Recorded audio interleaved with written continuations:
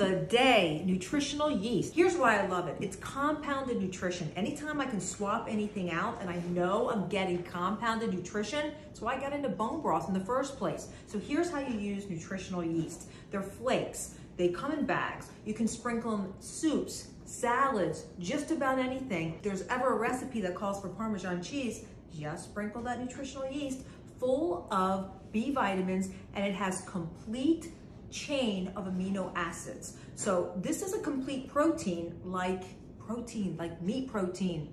Pretty awesome.